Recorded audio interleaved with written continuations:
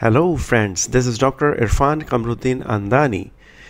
Today what we are going to discuss is very important for general practitioners, orthodontists, operative dentists, oral surgeons and many of the specialties of dentistry, because many of our patients comes to us with the complaint of excessive visibility of gums while they are smiling. And we call it gummy smiles. But there is not a single reason for excessive visibility of gums. And therefore, there is not a single treatment of this problem. Because you cannot give Tylenol for every kind of pain, right? So, today we will discuss how to examine, what things you should keep in your mind while you are examining the patient with gummy smile, and about the treatment we will discuss in the second part of this series. So let's begin. First of all, always look for interlabial gap, the gap between upper and lower lip while the patient is at rest position. The normal value of interlabial gap is 1 to 4 millimeters. If the patient has excessive interlabial gap more than 4 millimeters, we call it incompetent lips. Second thing that you should not miss is the visibility of upper incisor while the patient is at rest. Now remember one thing, that if patient has competent lips, that does not mean that the patient has zero visibility of incisors while he is at rest. So don't get confused. Just tap the chin of patient and he will open his mouth a bit. This is not forcefully opening of mouth, but just the relaxation of lips. Even if you cannot get any estimate about the visibility of incisors, one more thing that you can do is just talk with your patient. You will get a very good idea that how much incisors are visible when he is at rest and when he is talking. So you have to measure this distance between stomion or upper lip and the incisor ledge. Like in this patient, you can see that the visibility of incisor is more than normal. What is the normal value? 2 to 4 millimeter upper incisors should be visible. You should never miss the length of upper lip. It is the distance between subnasal and stomion. Now the normal value has a big range from 19 to 24 millimeters. In females we have lesser values and in males we have bigger value. But remember that this varies with facial heights. If a patient has a very long face, definitely he will be having longer upper lip. But that does not mean that he will be having gummy smile. Maybe the longer lip has covered the upper incisor and gums to that much extent that he does not have any gummy smile. So better is to compare this upper lip with the length of the commissures. For that, just draw imaginary horizontal line at the level of subnasal or nasolabial junction and draw commissure lines. More or less, the length of the upper lip is equal to the length of the commissures bilaterally. So in this way, you can rule out that gummy smile is due to the short upper lip of patient or not. Next thing, you will not miss the exposure of gums on smiling.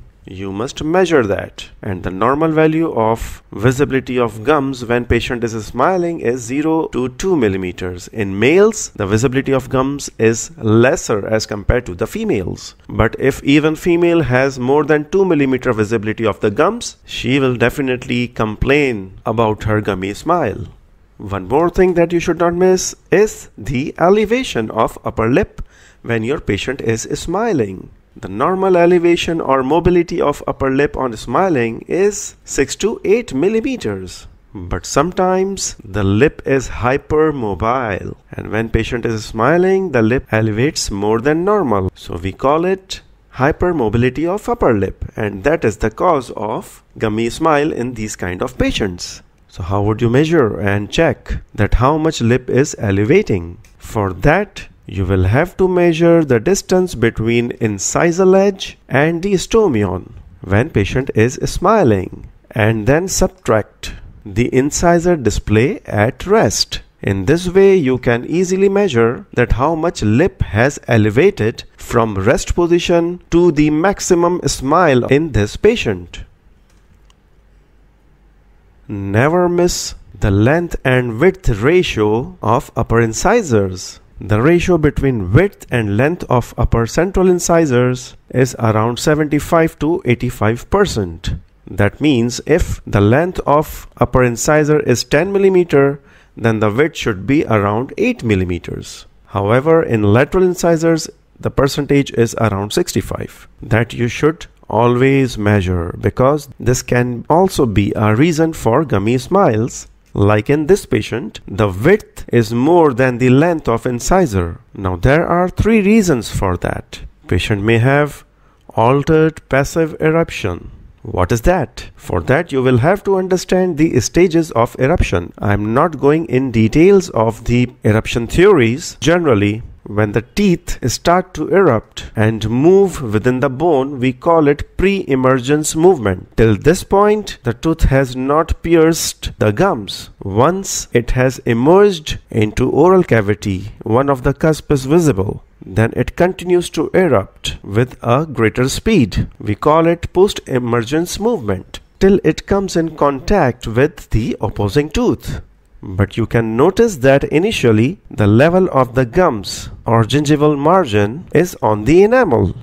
Gradually after eruption, the dentogingival junction moves from enamel to CEJ, that is cemento-enamel junction, and we call it passive eruption. But sometimes this passive eruption is altered, and instead of the gingival margin resting on the CEJ, it remains on the clinical crown, and we call it altered passive eruption. Now look into this patient in whom the width of the incisor is more than the length of the central incisor. One of the reasons of gummy smile in this patient is disturbed or altered passive eruption. One more reason can be the gingival hyperplasia.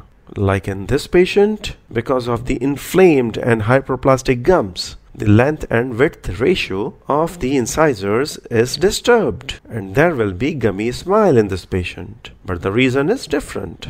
One more reason of disturbed width and length ratio of incisor is the extrusion of incisor after fracture or adhesion of the incisal edge. How does it happen? For example, if the incisal edge is fractured, this tooth may erupt excessively, and whenever the tooth is moving, alveolar bone along with the gums move with the teeth. That happens usually. So you can find in this patient excessive visibility of gums on a particular tooth which has been fractured. Like here you can see there is severe adhesion and the patient has developed gummy smile just because of the excessive eruption of these central incisors.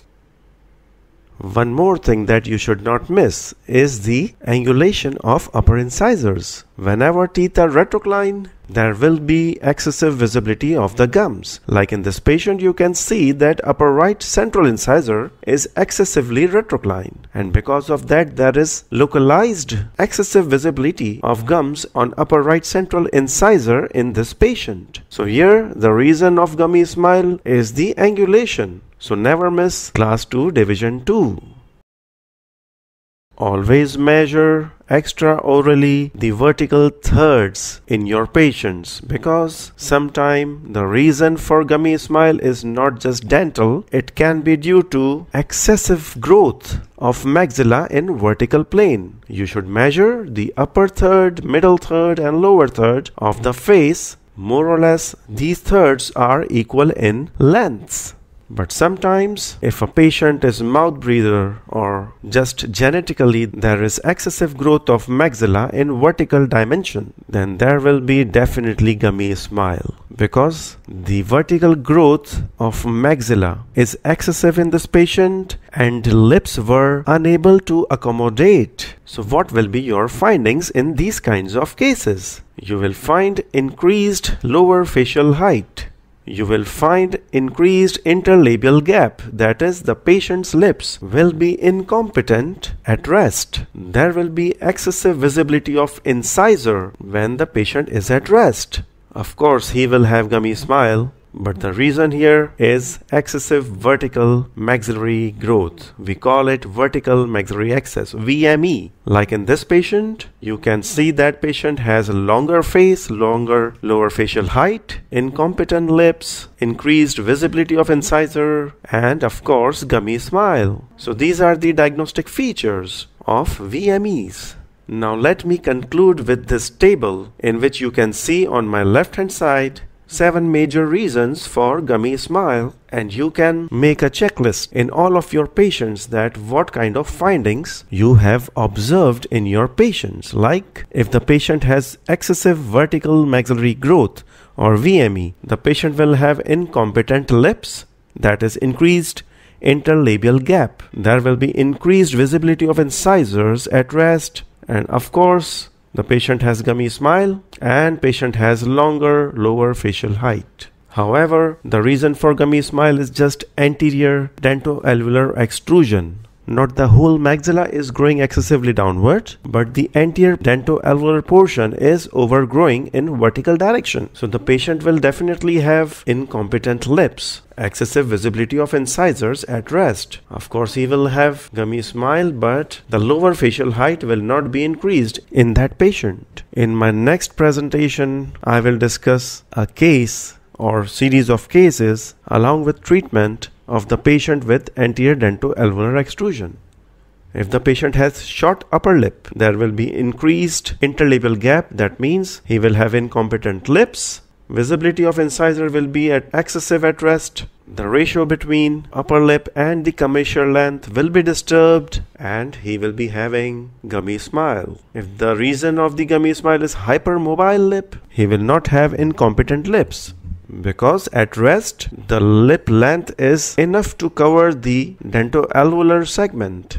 Therefore, the visibility of incisor at rest will be normal, length of upper lip will be normal, but there is gummy smile, and when you will measure the mobility of upper lip, there will be excessive elevation of upper lip while patient is smiling. If the reason is the altered passive eruption, you will not find incompetence of the lip, you will not find excessive visibility of incisor or any problem with the lip length. But along with the gummy smile, you will see the disturbed width and length ratio of the incisors. The reason can be tooth wear and gingival hyperplasia. In all these cases, you will find gummy smile along with the disturbed width and length ratio of the incisors. And of course, when the reasons of the gummy smile are different, then the treatment will also differ. I hope that I have cleared the etiologies of gummy smile and how would you examine those patients. Stay tuned for upcoming cases in my next presentations related to the same topic, gummy smile. Thank you.